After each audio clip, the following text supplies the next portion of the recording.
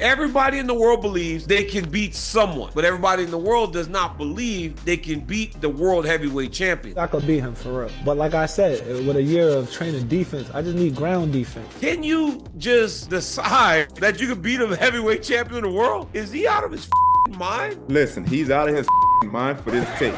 Anything else, I don't know. I can only judge off of what you just played me, right? In a mixed martial arts fight wrestling, it was hard for me to take him down. You might be a bad boy against an average NBA player or whoever he bullies around in the league. I can tell you who he can beat, though. Who? Tony Ferguson. Oh, stop! I'm trolling.